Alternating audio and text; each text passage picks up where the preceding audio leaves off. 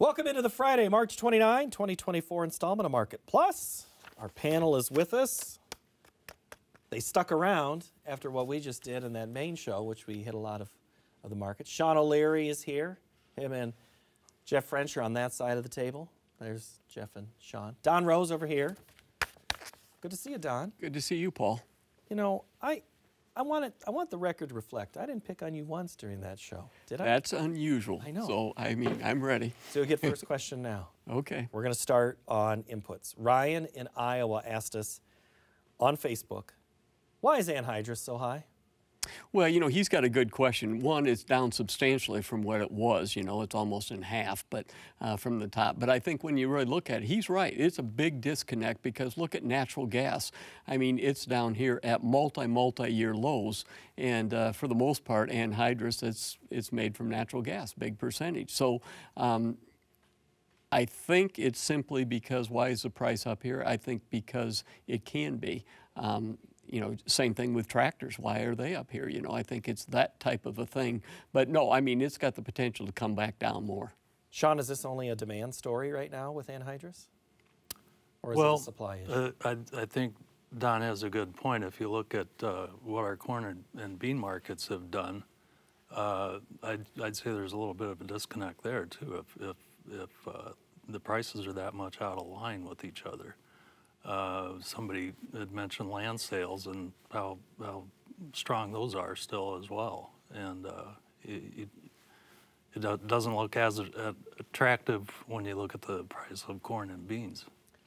And overall economy, Michigan sentiment numbers were at some of their highest. That was a huge jump today that wasn't expected. Sentiment has been low in a lot of these reports. So maybe the other part of the economy is thinking things are up. But Jeff, since we've seen each other a lot here in 2024, I've asked you quite often about the acre story. You knew this was coming. We knew you were coming today.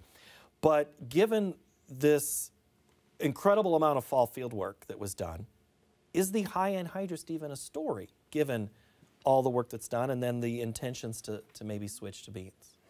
Well, I think it's a story because what corn prices are, and that has improved here in the last couple of weeks. But yeah, when you have the inputs as high as they are with corn prices as low as they are down here at 4 or 5 year lows, it's a much bigger deal besides when you have $5.50 or $6 corn. But, you know, fertilizer is the ultimate world market. I mean, it's sold and bought everywhere. And, you know, farm ground continues to expand. I mean, Brazil in the last 4 years has expanded 15 million acres, and they're not slowing down. So the demand is going to continue to grow. Sean, this one's going to be for you. Kurt in Iowa wants to know, what kind of short or long-term impact will the most recent new headlines, a little bit about avian flu and the Maryland bridge, have on the ag economy in general? And if you can, tailor any answer to the live cattle market. You kind of did in the main show, so I kind of want you to say it again for those in the back of the congregation. Well, the bridge collapse, I think, is not going to have that much of an impact. It's going to take a long time to get that replaced, but I think initially they talked about a floating bridge to get things moving again.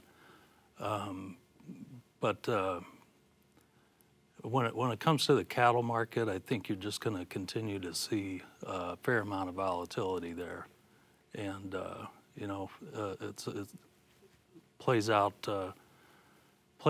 on a daily basis, and you know, it's I go back to the E-mini S&P, and as long as that stays strong, I think the demand will be there. Let's a little bit in livestock, but a little different here, Don. This one's going to be for you, Christine, or no, that's Christy in Wisconsin. Christine, like next week.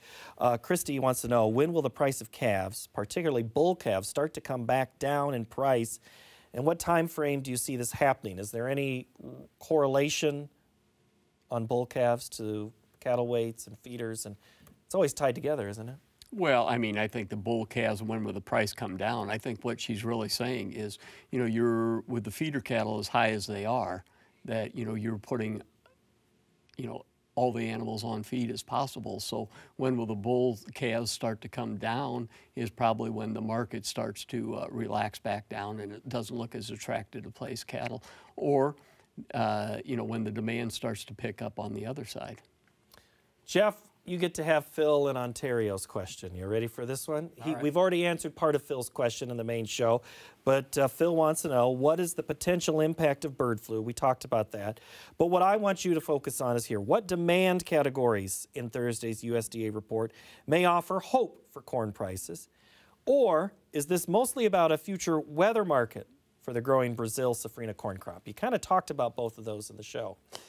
Yeah, I think you know, as we progress here, the Brazil safrinha corn crop weather is getting less and less. I mean, they've had really good rains, and actually, you know, Argentina was getting too much rain, and that's backed off here a little bit.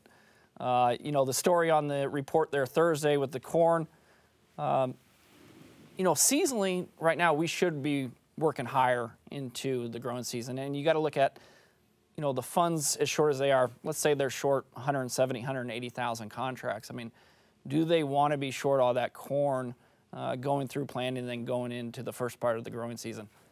History would say no, but we'll have to see what happens here this spring. Hey, any take on that one?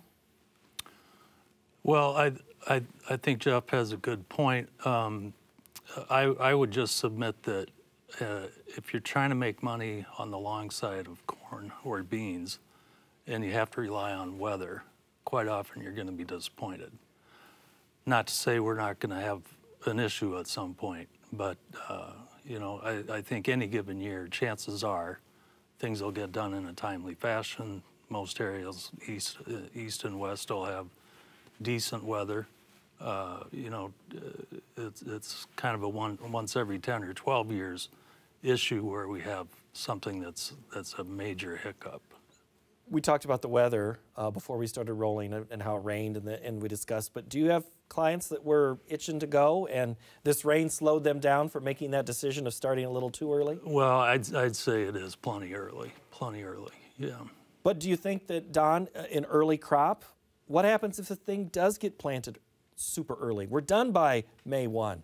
Well, you know, you're still long growing season, so you got to plant it. You still have to get through pollination. So, you know, I think that's one thing. But, you know, you were talking about the funds, and I was just thinking about this. You know, the funds are short, we'll say 200,000 contracts, 1 billion bushels.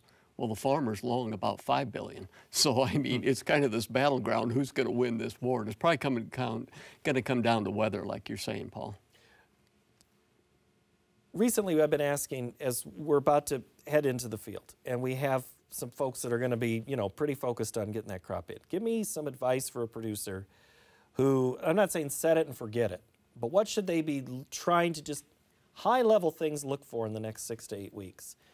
Well, I think the number one thing you look at is, you know, what's my break even and what do I need to do to survive until we see what's going to really happen in these years going forward. Are we going to eventually be trading $3.50 to $4 cash corn, or is it going to be, you know, $4.50 to $5? And we don't know. We're in that transition, Paul. So I would say protect yourself when you have the chance to, and make sure you're doing a good job. The next, you're talking about 6 weeks, that's what I would be doing. Do you remember what Sean said? 5 seems so long ago, but he's right. He does, except if you look at corn today, we went to, what, 480 on D's corn? We were sniffing it, yeah. Right, and you put a carry on the market out to July of, let's just say, 30 cents with the way we're at. You're at 5.10 out in July probably eventually. Put a basis on that, and you're at 5. Sean, does your phone start ringing Monday if we close over 5? Or, I mean, on Tuesday, I should say. I think that would get a lot of people interested, and I think, as Don said, you know, you have to take some protection. And I just go back to last year, and it happened early, but it was brief. And there's a lot you can do. You don't have to make an actual cash sale. You don't have to sell futures on the board. There's plenty of option strategies, including covered short call strategies. That's a strategy. You have limited profit potential, limited risk. You leave the upside open. Those are positions you can kind of scale into without thinking, you know, you just made a sale and it's done for. Well, Jeff, I'm going to ask you this because I'm trying to find my note so I make sure I get this right. We, I think, had some of the highest stocks on ethanol in more than a year. Crude oil continues to creep up. Where's that play into this discussion on corn? 6-month high, I think, in crude, $83, $84 a barrel. You know, we'll see. I mean, the Fed said they're going to cut rates 3 times this year. The economic indicators are saying slow down on that. So I don't see too much downside right now in the crude. And if you go back in the last year, I mean, $70 has been a very good floor. Now we've gotten above 80. We've held that here for the last week and a half. But yeah, that makes everything more expensive to produce. But also it does lend support, especially to the bean complex. Don, last question. The dollar. The volatility, at least this week, wasn't there. Will it come back? Well, you have to be very concerned with the dollar because we're printing a lot of money. I think over the next year, we're going to go up another $3 trillion in debt. So the more debt you have, the weaker the dollar historically says. I would say you have to be careful that the dollar hasn't topped out. Look at some of these other, like Bitcoins. I mean, people are looking for alternatives to the dollar, unfortunately. Welcome into Market Plus Plus as we cover Bitcoin next time. Thanks, Don. Don Roose. Thank you. Good to see you. Sean O'Leary, thank you very much. Thank Jeff you. French, Thank gentlemen. you. Thank you. Yep. Appreciate your time. Thank you, everybody, for watching. Next week, we are going to look at the battle with feral hogs, and Christy Van On Cheeseth will join us to share her views of the markets. Thank you so very much for joining us, and have a great week.